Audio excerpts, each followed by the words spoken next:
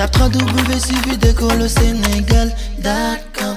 À école au Sénégal, c'est facile, tu n'as qu'à te connecter. Tape école au Sénégal, les leçons sont beaucoup plus détaillées. Bonjour chers élèves, ravi de vous retrouver encore une fois de plus sur la plateforme Écoles au Sénégal. Nous allons procéder à faire un exercice sur la Deuxième Guerre mondiale, causes et conséquences. L'exercice, comme pour BFM, nous aurons un sujet de dissertation et un sujet de commentaire. Donc le sujet de dissertation va porter sur un sujet que nous allons essayer de traiter ensemble. Ensuite sur un sujet de commentaire que vous aurez en même temps que nous le traitons ensemble. Alors pour la dissertation, d'abord on va lire le sujet ensemble.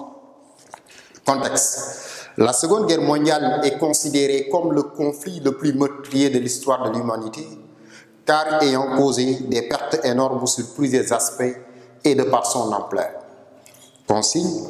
Après avoir expliqué les manifestations de la Deuxième Guerre mondiale, dites pourquoi il est considéré comme une hécatombe démographique. Voilà le sujet. Alors, la première chose à faire en est qu'à chaque fois que nous sommes en face d'un sujet de dissertation, on essaie de lire, je ne cesse de le rappeler, pour comprendre un sujet, il faut toujours lire le sujet, interroger les concepts que compose le sujet, parce que dans un sujet, plus que maintenant le sujet c'est sous forme de contexte et de consigne, à chaque fois au niveau du contexte, c'est l'idée générale d'une manière générale. Par exemple, c'est l'idée qui est développée à travers le texte. Et dans la consigne, toujours, c'est ce qu'on me demande de faire. Donc en matière de méthodologie, toujours il faut bien regarder la consigne pour savoir au moins ce qu'on vous demande de faire avant de traiter le sujet. Et si vous lisez également, essayez d'avoir une idée sur ce qui est développé à l'intérieur du texte ou du paragraphe. Et essayez de comprendre éventuellement les mots difficiles ou ce qu'on appelait autrefois les mots-clés. Alors toujours, on sait que dans une dissertation, nous avons toujours 3 points ou 3 parties. Les 3 parties, c'est l'introduction, le développement et la conclusion. Ce sont les 3 parties de la dissertation, c'est-à-dire le travail que nous devons faire s'articule autour de 3 parties, l'introduction, le développement et la conclusion. Maintenant, chaque partie a une particularité. Donc toujours l'introduction, il faut qu'il y ait au moins 3 parties. Il faut qu'il y ait une partie, ce qu'on appelle amorce, amener le sujet en partant d'une idée générale, d'une définition ou d'un constat. Ensuite, la problématique, c'est-à-dire poser le problème sur lequel on doit travailler. Et enfin, le plan. Alors, maintenant, on va procéder étape par étape. Puisque nous avons ça, nous allons donc essayer d'introduire par rapport au sujet que nous avons et qui porte sur la Deuxième Guerre mondiale. Donc, en guise d'introduction, on peut proposer par exemple comme introduction, on peut dire que parmi les conflits qui ont émaillé le XXe siècle, la Deuxième Guerre mondiale fut la plus meurtrière et la plus lourde de conséquences. Elle éclata en 1939 en Europe et se répand à travers le monde avant la fin de 1945. Cette guerre opposa principalement l'Amérique et l'Allemagne, autant pour moi, et la coalition franco-britannique. Donc, vous avez dans cette partie-là une amorce, mais également, vous avez aussi notre problématique. Par exemple, je donne quelques indications. Parmi les conflits qui ont émaillé le XXe siècle, la Deuxième Guerre mondiale,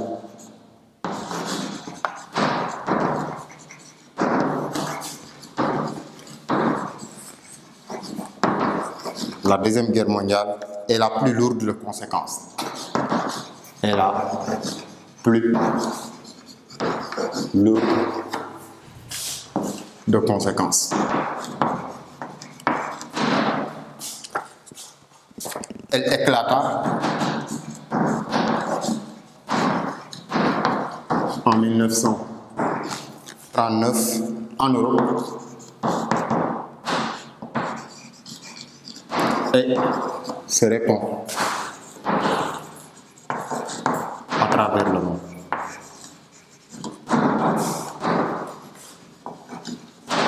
À travers le monde, avant la fin, opposant principalement cette guerre,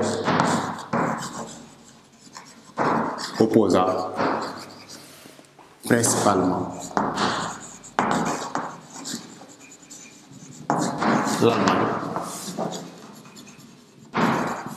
et la coalition franco-britannique.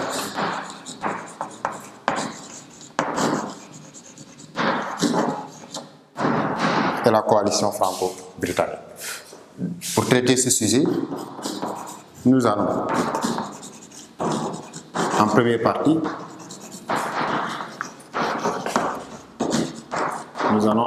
partie, parler ou expliquer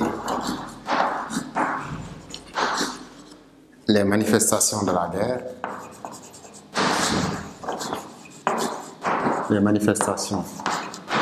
guerre, et en deuxième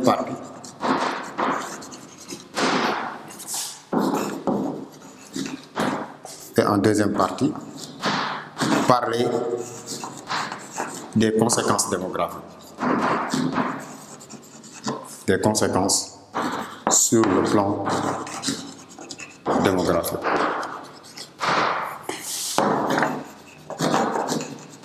Donc voilà, de manière générale, une introduction par rapport au thème. Donc nous avons fait une amorce, nous avons fait une problématique en montrant que la guerre avait opposé principalement l'Allemagne et la coalition franco-britannique. Voilà, donc la guerre qui éclata en 1939, on sait que ça opposait principalement les puissances de l'Axe et les puissances alliées. Et dans la troisième partie, nous avons notre plan. Ça veut dire que nous allons, à partir de la consigne, formuler les points qu'on doit développer au niveau de notre développement. Et ici, notre travail va s'articuler autour de deux parties. La première partie où nous allons étaler les manifestations de la guerre et dans la deuxième partie où nous allons parler des conséquences sur le plan démographique, parce qu'ici la question est pourquoi la guerre est considérée comme étant une hécatombe démographique. Et quand on parle de la considération de la guerre en tant qu'hécatombe démographique, cela relate tout simplement les conséquences démographiques de la Deuxième Guerre mondiale. C'est-à-dire que sur le plan démographique, qu'est-ce que le monde a subi et que par rapport à cette Deuxième Guerre mondiale. Et au niveau du développement, toujours le développement de la dissertation s'articule autour des questions qui sont soulevées au niveau de l'introduction. C'est-à-dire que si dans l'introduction nous avons deux parties, au niveau du développement nous aurons deux parties. Si dans l'introduction nous avons trois parties, au niveau du développement nous aurons trois parties. Donc dans notre introduction ici, dans notre plan, nous avons deux parties. Donc au niveau de notre développement, on aura deux parties. Alors, dans la première partie, il s'agit tout simplement d'expliquer comment la Deuxième Guerre mondiale s'est manifestée. Et dans cette manifestation de la Deuxième Guerre mondiale, il faut savoir qu'il y a eu, la Deuxième Guerre mondiale s'est manifestée sous différentes phases. Dans la première phase, d'abord,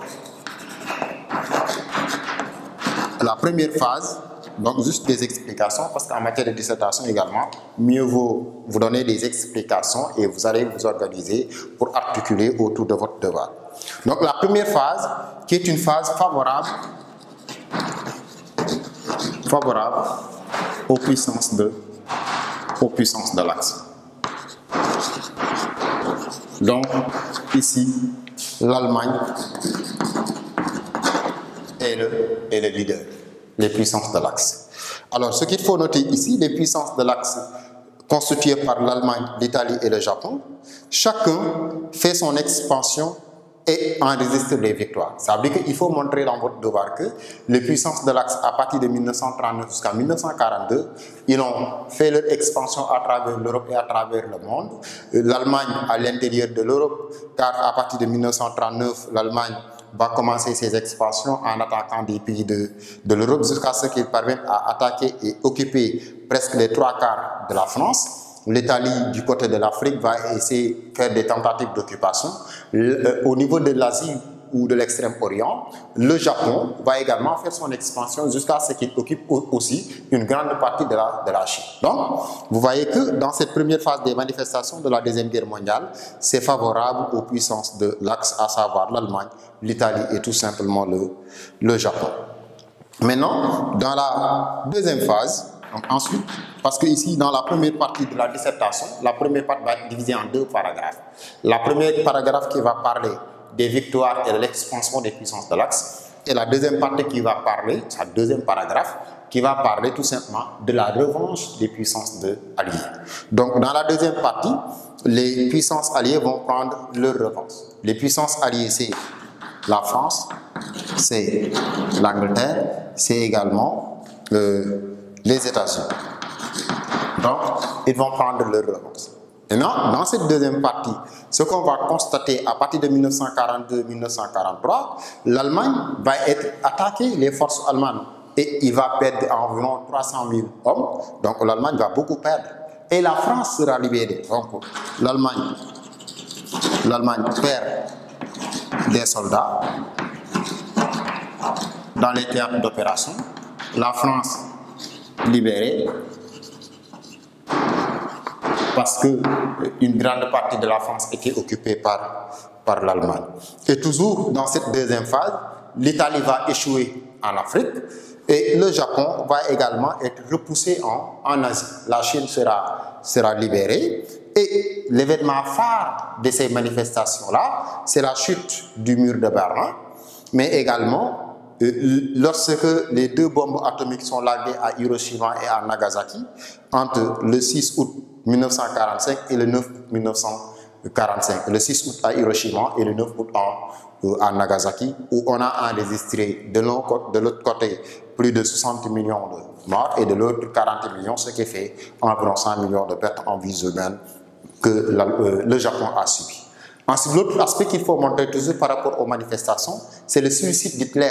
Hitler s'est suicidé le 8 mai 1945 et le Japon capitule le 2 septembre 1945. Donc ici, les événements majeurs, c'est ça. Si le leader allemand est mort, ensuite le Japon capitule, cela montre que c'est la fin de la Deuxième Guerre mondiale. Donc c'est ce qu'il faut montrer au niveau de cette première partie.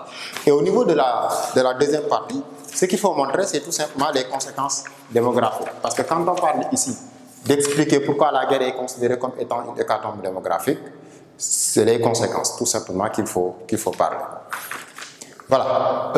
Après avoir parlé, on peut mettre, après avoir parlé du déroulement de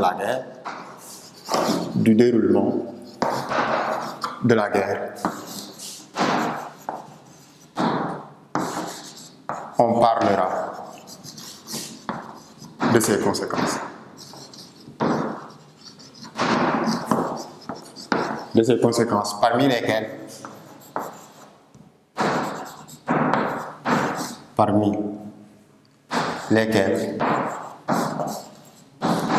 les conséquences démographiques.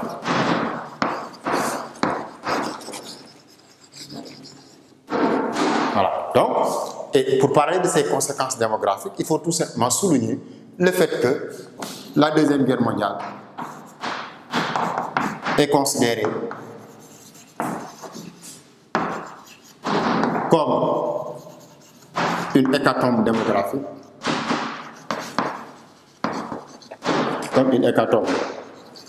démographique, parce que tout simplement, pendant la Deuxième Guerre mondiale, on a enregistré des millions et des millions de morts. Ça veut dire que les pertes en vies humaines étaient énormes. On parle environ de 60 millions de morts. Parmi ces 60 millions de morts, l'Union soviétique a beaucoup souffert, donc 45 millions de morts par rapport à l'Union soviétique et par rapport à la Yougoslavie. Et au-delà de ces millions de morts en Yougoslavie et en Union soviétique, qui sont de grands perdants, vous notez également les pertes civiles. Et les pertes civiles là sont liées à la destruction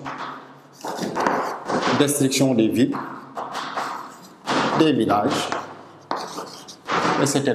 Donc, il y a beaucoup de villes qui sont détruites à travers les bombardements. Donc, ce qui veut dire que les morts n'étaient pas seulement des militaires, car les civils n'étaient pas dans les théâtres d'opération, mais c'est lié au bombardement pour la destruction de matériel et autres qui sont au niveau des autres conséquences. Il y a également les exterminations. Extermination. Au niveau des camps de concentration, on parle par exemple d'extermination de 6 millions de juifs qui sont exterminés, mais également des noirs et des slaves qui sont exterminés dans les camps de concentration. Et la Deuxième Guerre mondiale a également créé un traumatisme moral. Le traumatisme moral parce que tout simplement, des familles vont se séparer, certains ne vont plus voir leurs enfants, d'autres ne vont plus voir leur père, d'autres ne vont plus voir leur mari, etc., etc. Donc, ce qui va faire que la Deuxième Guerre mondiale est considérée comme étant une véritable hécatombe démographique, car ayant enregistré beaucoup de morts et tout ce qui s'est passé pendant la Deuxième Guerre mondiale. Voilà donc notre sujet de dissertation, et ce qui reste, c'est de conclure.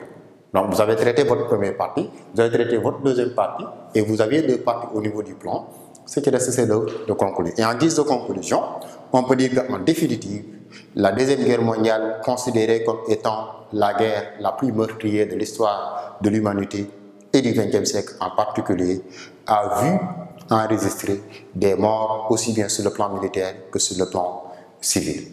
Et de l'autre côté, la Deuxième Guerre mondiale a occasionné des pertes en vies humaines énormes, mais aussi des pertes matérielles, et a pesé lourdement sur l'économie mondiale. Voilà donc ce qui était sur la dissertation, et nous allons procéder également à l'exercice de commentaire. T'as 3 W suivi d'école au Sénégal.